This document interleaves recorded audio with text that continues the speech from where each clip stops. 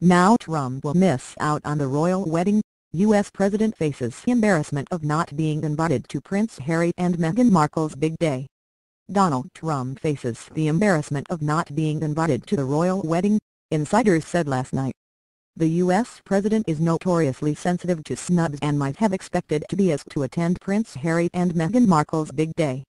But a royal household source pointedly said, although the guest list hasn't yet been announced, there is no reason he would be invited. The potential snub is a second setback to Mr. Trump following the cancellation of a planned visit to Britain next month. In other UK developments last night, UK officials privately expressed their hope that the president could come to Britain at some point this year. Ministers are examining the idea of him visiting Scotland instead. The president's claim that the lease on the old embassy in Mayfair had been sold for peanuts was supported by documents showing the U.S. received nearly £200 million less than thought. Mr. Trump said he had called off the London trip because he disagreed with the decision to sell off the old embassy cheap. But observers suggested he did not want to run a gauntlet of protests. London Mayor Sadiq Khan was among those on the left who commented yesterday, saying it was clear that Mr. Trump had got the message that many Londoners did not want him here. Labour leader Jeremy Corbyn has also said he should not be invited.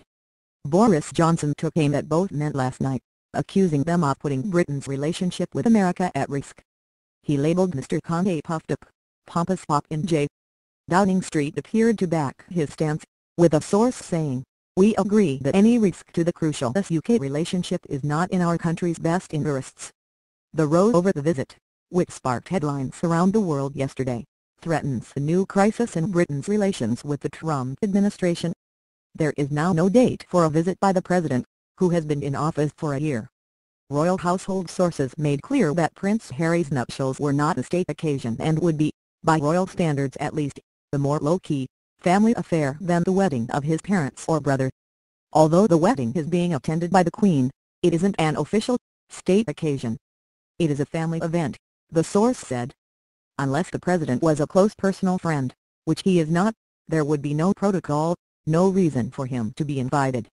Harry and Meghan have made clear that this is very much an occasion and a celebration for their close family and friends. Downing Street said it was a matter for the royal household. Previous royal weddings of those low down the succession list have not been attended by U.S. presidents.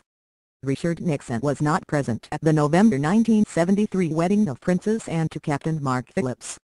Ronald Reagan was not present at the July 1986 wedding of Prince Andrew to Sarah Ferguson.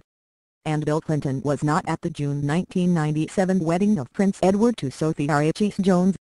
But it does leave open the question as to whether Barack Obama, who was interviewed by Prince Harry for broadcast on radio for only last month, is likely to be asked. Harry now counts him as a close personal friend and his instinct would certainly be to do so. Michael Wolff, the U.S. journalist behind a controversial book on Mr. Trump, warned earlier this week that he doesn't like being snubbed. The Mail revealed yesterday that Mr. Trump had scrapped his plan to make his first visit to UK as president next month to open the new £1 billion US embassy in Nine Elms, south of the Thames. Sources suggested he was unhappy about the arrangements and the scale of the visit. Then, a few minutes before 5 a.m., Mr. Trump confirmed the story, tweeting that he had cancelled his trip because he was not a big fan of the Obama administration having sold perhaps the best located and finest embassy in London for peanuts only to build a new one in an off location for $1.2 billion. He denounced the decision to move the embassy from Grosvenor Square as a bad deal, adding, "Wanted me to cut ribbon? No." U.S. Ambassador to the UK Robert Johnson said he agreed that the embassy's old location on Grosvenor Square was perfect but that the move was forced by security concerns following the September 11 terror attacks. Madame Tussauds arranged for Mr. Trump to visit the embassy yesterday, in waxwork form. Diplomatic staff and construction workers crowded around the model and posed for selfies. British officials were last night still hoping the president could come to Britain at some point this year. Ministers even discussed a plan for him to meet the Queen at Balmoral instead of London. But Mr. Khan, who clashed with Mr. Trump after he criticized his handling of the London Bridge terror attack, said his visit next month would without doubt have been met by mass peaceful protests. This just reinforces what a mistake it was for Theresa May to rush and extend an invitation of a state visit in the first place.